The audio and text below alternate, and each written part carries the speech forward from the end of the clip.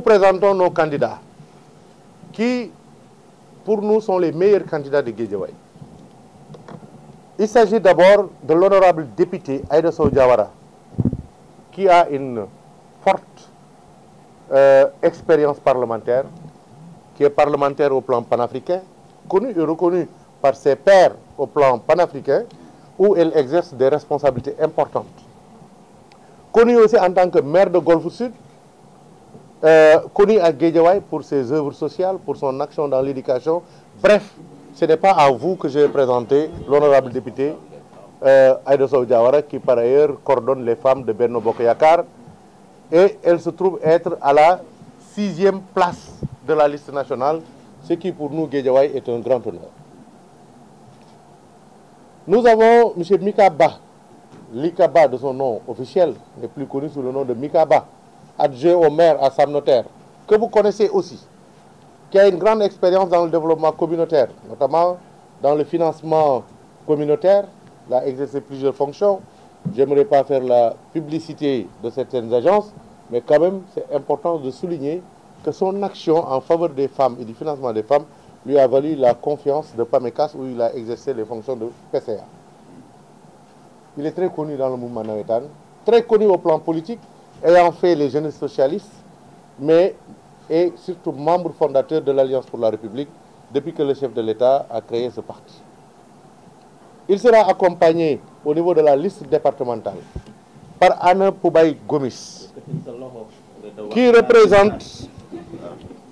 représente la jeunesse, qui représente la communauté casamançaise, qui représente la communauté catholique et chrétienne. Anna Gomis, beaucoup ne le connaissent certes pas, mais Anna Gomis, c'est un des héros ou une héroïne du 23 juin. Elle fait partie de celles qui ont versé leur sang le 23 juin pour que vive la République, pour que la forfaiture que Abdoulaye Wade voulait perpétuer pour se faire remplacer par son fils Karim Wade ne se fasse pas au Sénégal. C'est celle-là que nous avons choisie comme candidate, membre fondatrice de l'Alliance pour la République.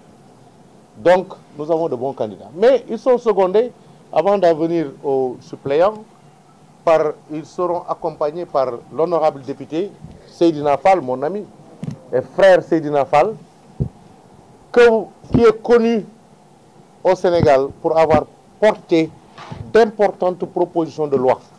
À ce titre seulement, c'est quelqu'un qui a marqué sa vie parlementaire. On ne peut pas dire au Sénégal qu'on ne connaît pas un député qui s'appelle Seydina Fall du Bougazeli. On ne peut pas non plus dire qu'il a eu une vie parlementaire vide, si on est honnête. On peut être contre lui, avec lui, etc.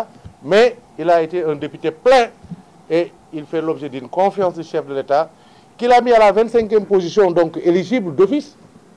Mais plus que la 25e position, ce qui est significatif, c'est que Bougazeli est la 7e personnalité de l'APR sur la liste nationale. Donc c'est un honneur pour Guédiawaye. Et nous devrons nous battre pour que ces différents candidats passent. Mais nous avons un autre candidat moins connu, mais très présent dans le secteur politique, M. Aliou Diop du RND, que les acteurs politiques connaissent très bien, qui n'est pas présent aujourd'hui parce qu'il y a quelques soucis de santé. Nous lui souhaitons un prompt rétablissement. Nos titulaires sont accompagnés par des personnalités qui auraient dû être titulaires si la magie mauvaise du choix de la liste ne les avait pas écartés. C'est des gens de grande valeur politique. Vous savez très bien qu'il y avait eu de nombreuses candidatures. J'allais même dire une multitude de candidatures. Et donc le fait même d'avoir été identifié et choisi par le chef de l'État comme suppléant a toute sa signification. M. Ibrahima Ndiaye, ancien maire de Ndiarème Limamoulaye, responsable départemental de l'AFP et suppléant sur la tête de liste, Mikaba. De la même façon que notre jeune militante, cadre de l'APR, Fatmata Sy, connue par son engagement, son courage mais aussi la qualité de ses interventions au plan médiatique et au plan politique est suppléante de Anne Poubaye Gomis, c'est dire que la jeunesse elle est très fortement représentée au sein de cette liste. Et les femmes. Donc voici notre directoire, voici nos candidats, nous allons avancer vers la campagne. Notre stratégie consiste à encadrer le département à travers une cinquantaine de zones. Toutes les communes sont divisées en zones autour globalement des centres de vote et chaque zone a en son sein un comité électoral puisque nous avons opté, conformément aux orientations du chef de l'État, pour une campagne de proximité. Ne soyez pas surpris donc si dès les premiers jours, vous voyez beaucoup de tintamarre de nos adversaires et que vous ne nous voyez pas forcément dehors. Vous nous verrez avec toute la forme qui s'y est, avec tout l'enthousiasme qui s'y est, mais nous le ferons au bon moment avec l'énergie qu'il faudra. Rassurez-vous pour cela.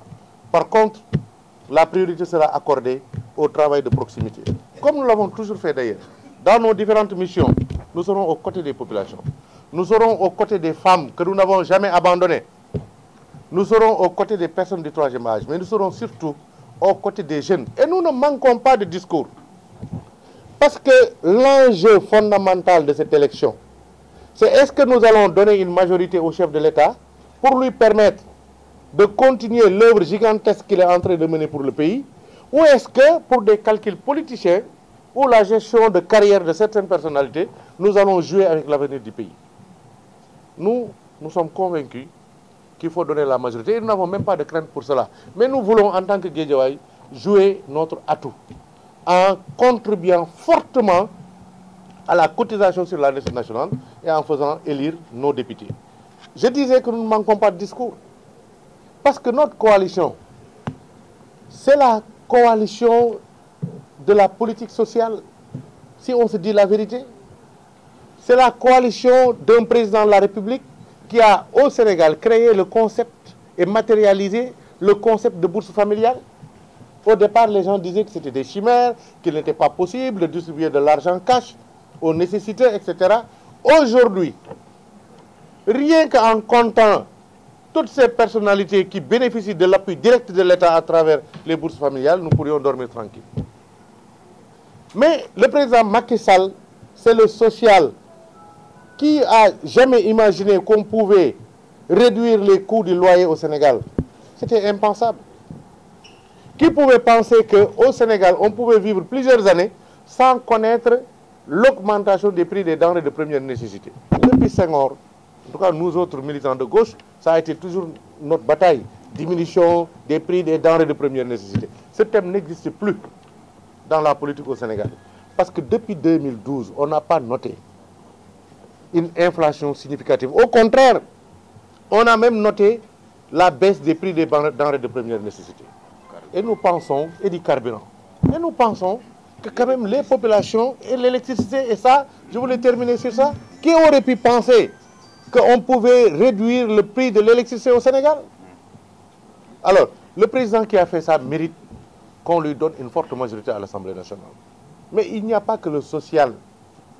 Au plan économique, depuis que le Sénégal existe, depuis son indépendance, on n'a jamais enregistré un taux de croissance de 6,7% de façon continue sur plus de 4 ans. Ça n'a jamais existé. Même parfois, quand on a atteint des pics de 5%, dès les années qui ont suivi, nous avons connu des baisses de taux de croissance. Ça veut dire que le plan Sénégal émergent qui a été théorisé est sur la bonne voie. Et si on continue, on peut atteindre des résultats qui assurent l'émergence du Sénégal et donc qui vont contribuer à l'amélioration des conditions de vie des Sénégalais. Alors pourquoi on va jouer l'avenir du Sénégal à travers des élections législatives en se disant que oui, il faut qu'on vote pour tel, parce que soi-disant c'est le fils de Guédiawaye, même si ce n'est pas vrai, etc. etc. Ce n'est pas un jeu. Il s'agit d'une question sérieuse, il s'agit du Sénégal, et nous nous optons pour le Sénégal et pas pour des calculs politiciens et personnels. Dans tous les domaines, le bilan du président Macky Sall est de loin supérieur à tout ce qu'on a pu réaliser au Sénégal auparavant.